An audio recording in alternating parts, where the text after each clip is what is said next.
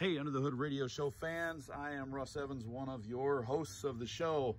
We have a 2014 Dodge Durango with the 5.7 Hemi V8 in it. And this customer was driving down the road and said it overheated and lost a little bit of coolant. So now we've got to determine why that happened. We're going to show you now how we check for a head gasket problem or other major internal combustion chamber issue where we've got a cracked head or something and we're getting a problem with it. First step, we're going to take off the cap. We're going to check. We got no pressure here. Engine's still pretty warm, but not hot. We're going to be real slow here. Don't want the thing to blow off. Yeah, it looks like there's no pressure. Ooh. Well, there's oil in the coolant, engine oil in the coolant. Well, that could be any number of things. So if you got a car with a oil cooler that runs through the radiator, let's say that there's a crack in it and you get oil mixed with the coolant, that can cause overheating. So the next step is we're going to find out, is it just that, or by using this blue test fluid like this, we're going to draw air out of the radiator into this fluid, which should stay blue if there's not a problem.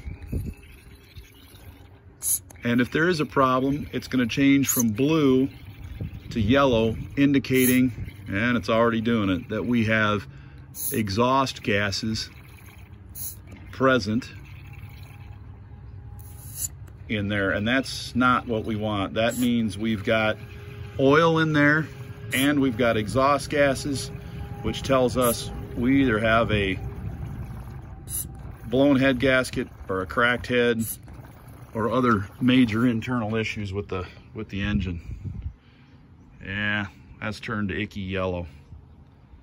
That's not good. That's not good. We're gonna fire this thing up.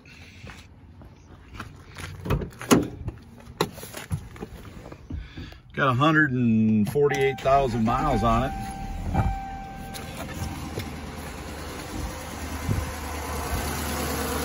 Engine's fairly quiet.